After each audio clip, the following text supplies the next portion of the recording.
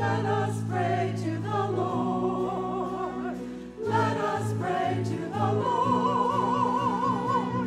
Kyrie eleison, on our world and on our way. Kyrie eleison, every day.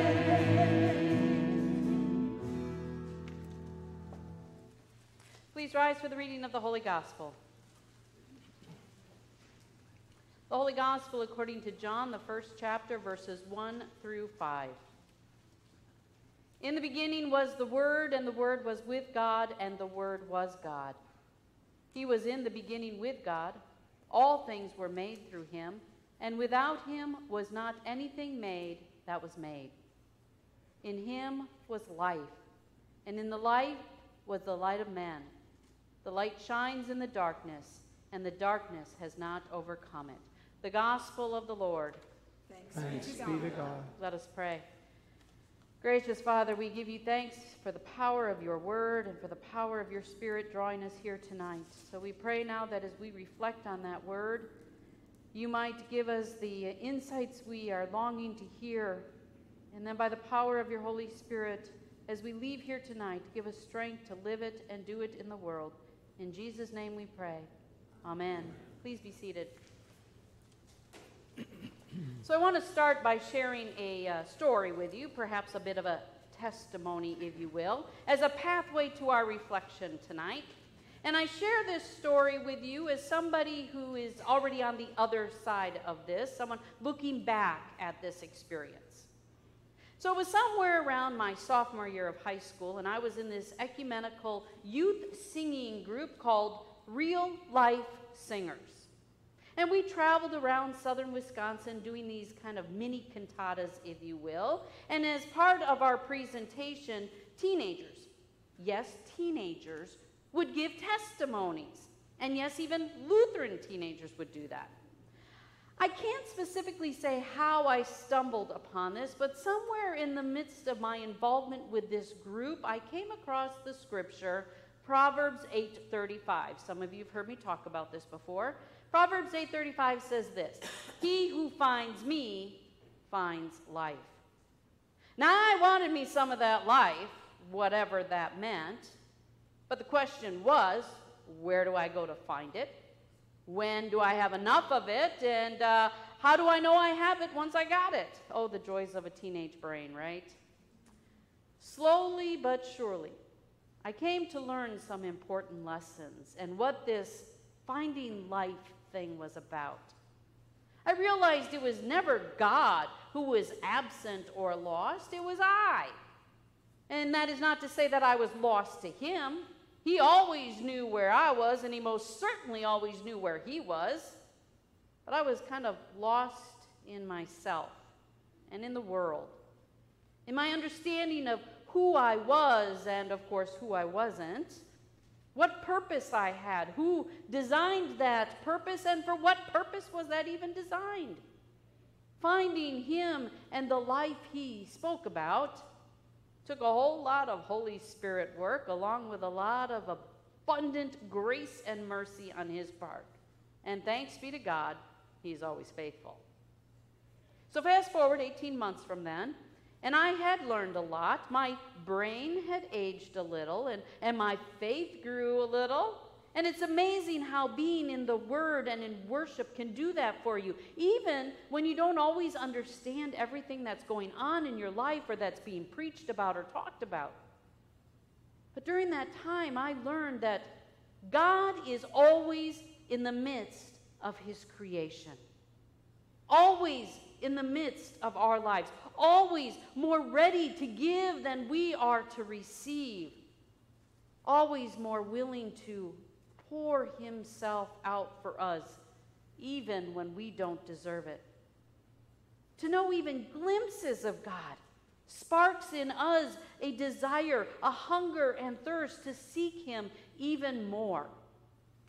So there we were, the real life singers. I mean, is that not ironic, you know? Trying to figure out what this life thing is, and that's the name of the group.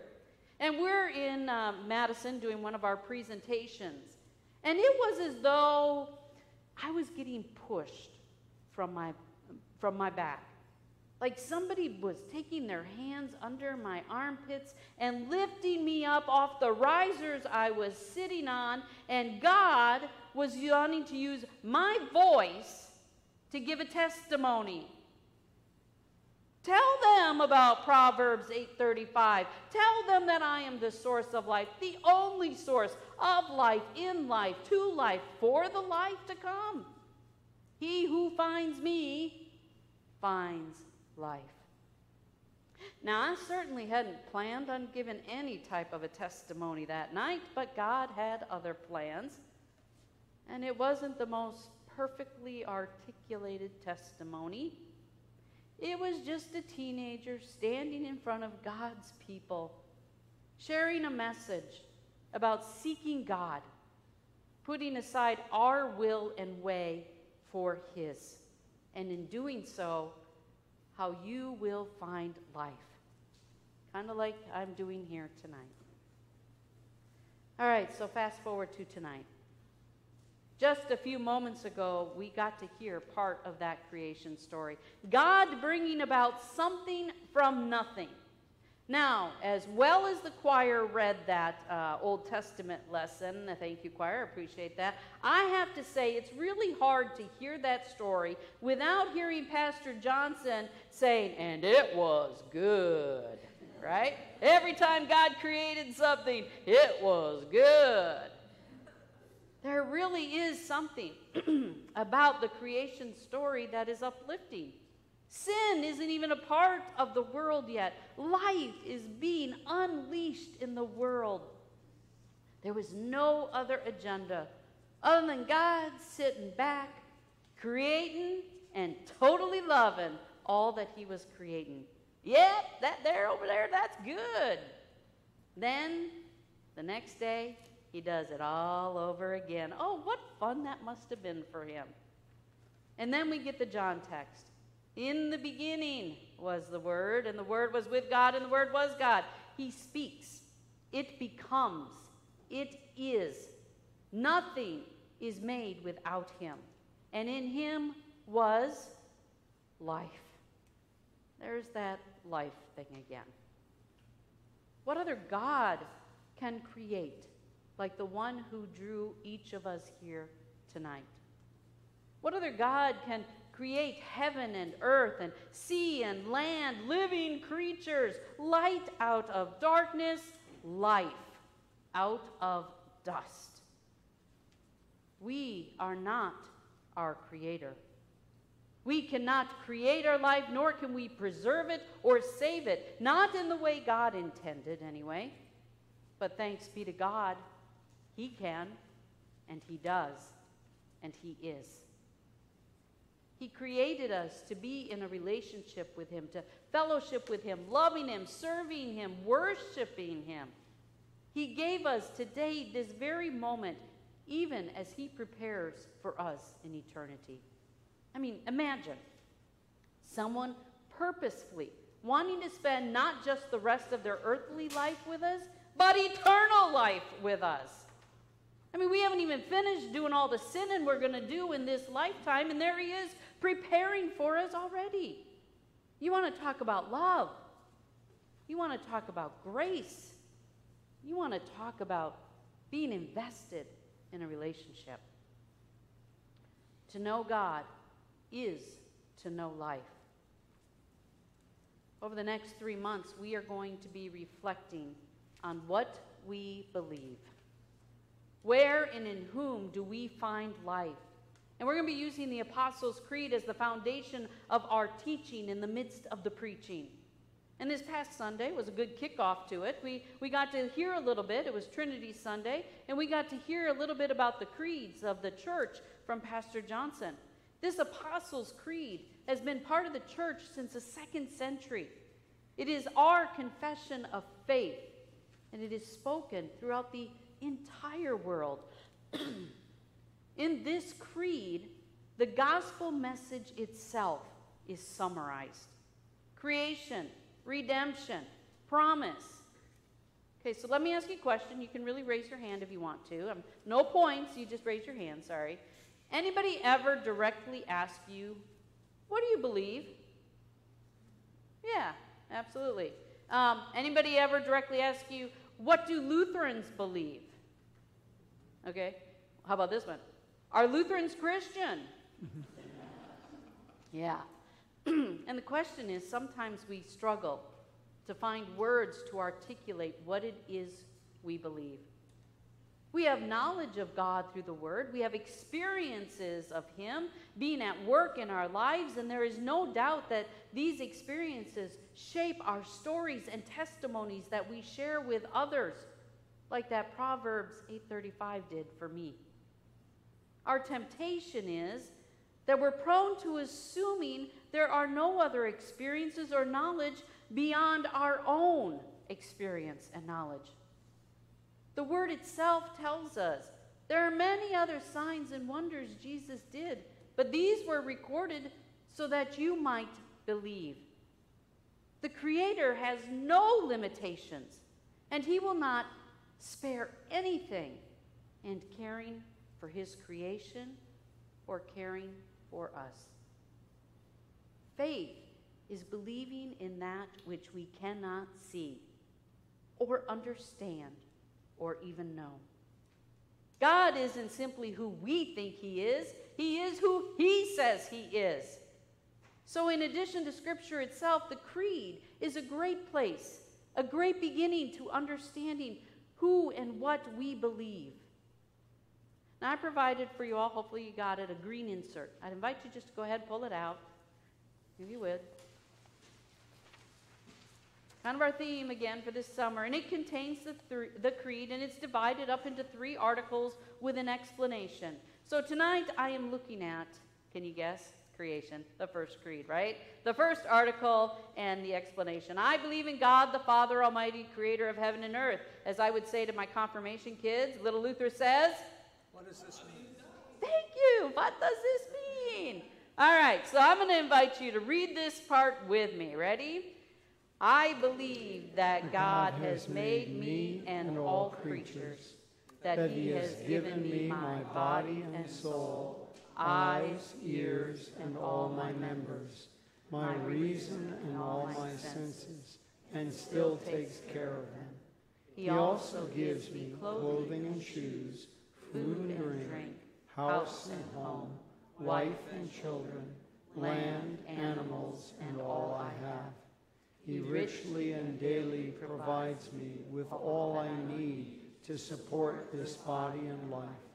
He defends me against all danger and guards and protects me from all evil. All this He does out of fatherly, divine goodness and mercy, without any merit or worthiness in me. For all this it is my duty to thank and praise, serve and obey Him. This is most certainly true. That there is some good stuff. That is the God we are worshiping. That is the God who created each of us and said, it was good. He knew us before He formed us, and He gave us life. He gave us this life. Every day He is engaged in His creation, creating new life, sustaining new life, receiving life, pouring out His life so that we might have life. He did not create us to leave us. He finds great joy in what He created, including us and all of our challenges and sin that goes along with it. He is engaged and involved in what He has created. He walks with us through the valley of death. He rejoices with us on the mountaintops. He carries us when we are weary. He encourages us when we're uncertain. He provides for us when things are feeling scarce. He draws us to Himself when we are lost. And He saves us in our time of need. To know Him is indeed to know life. To know Him gives our life purpose and hope, not just for this life, but the one yet to come. I don't know where you are in your faith walk. I don't know where you're struggling, or if you're struggling, or where the pockets of the wellspring of life is a little bit dried up for you. But for tonight, you are where you need to be among that walk, among His Word, around His table, in the midst of His people.